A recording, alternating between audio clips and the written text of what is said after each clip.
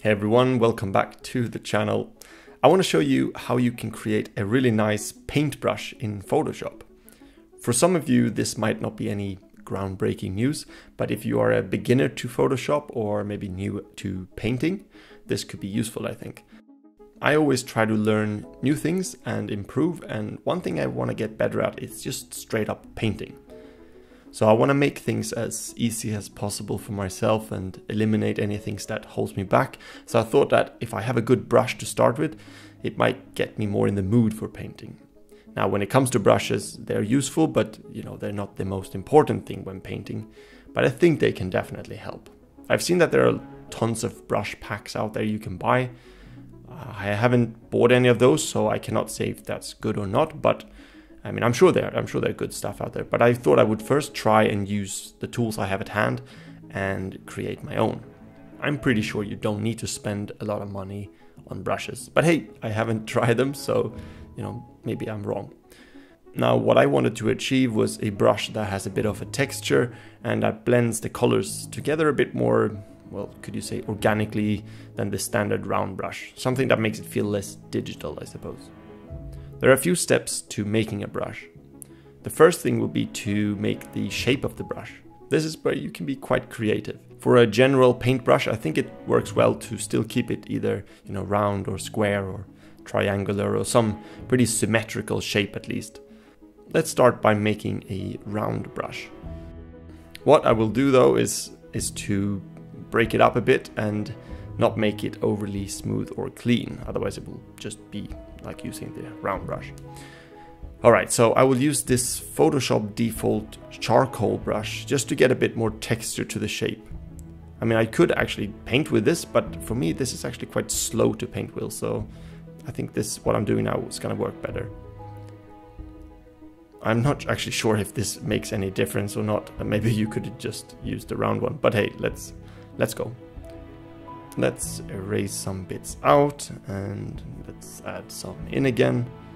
I'm after a round shape with some slight variation in density, as if you used a real paintbrush and sort of stamped it onto the paper. Alright, I'm pretty happy with this. Now let's go to Edit, Define Brush Preset. Now you can name it whatever you think fits. So with this shape you can now paint, but I'm not really done there, so let's go to the brush settings menu and change some things. I will reduce the spacing to get less jagged edges.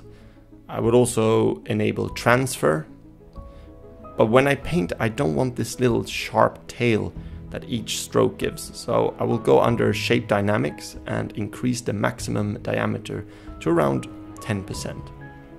That stops it from sort of tapering off to a complete zero.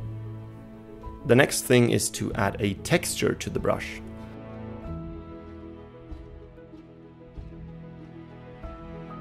This menu here shows me some different textures that comes with Photoshop. I'm gonna use the artistic surfaces from this drop-down menu. Now let's use this one.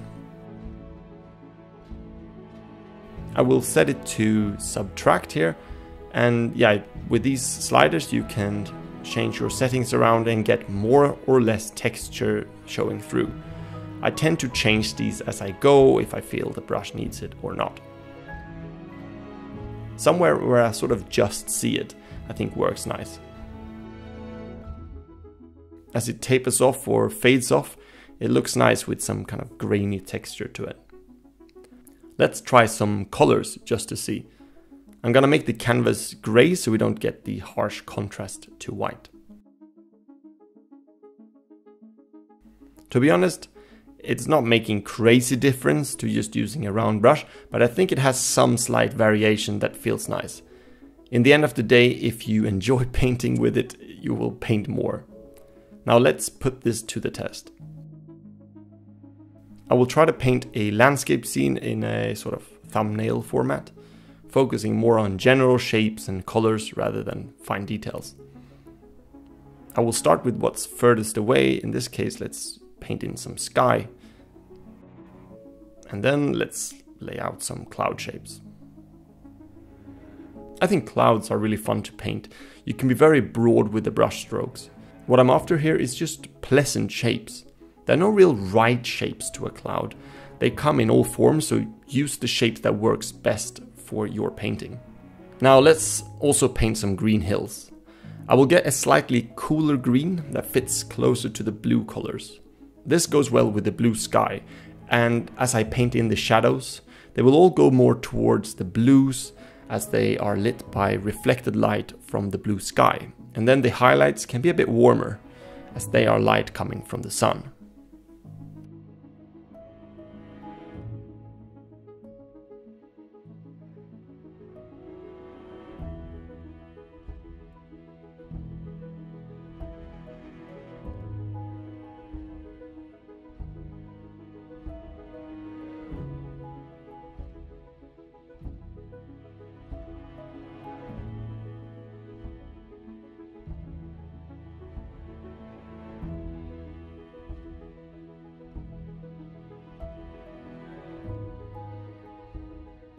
For the focal point, I want something man-made.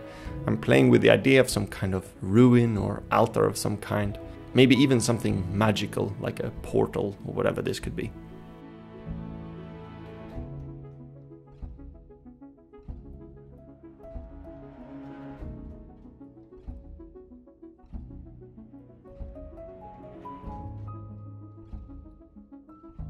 For the foreground, I will keep it pretty loose, and rather than paint in all the leaves on these close by bushes here, I will use brush strokes rather to indicate vegetation, nothing heavily rendered.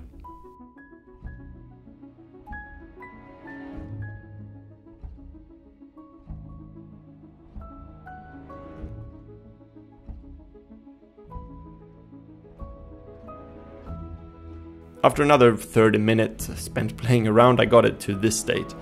I will leave it here and call it a day.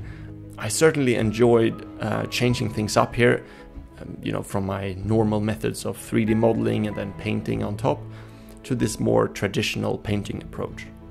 Hope you also enjoyed this, and let me know in the comments if you think some slight tweaks to the brush does a difference at all, or if it's just placebo. Either or, subscribe to this channel. I really appreciate all the support you guys give, so I will see you soon in the next video. Bye.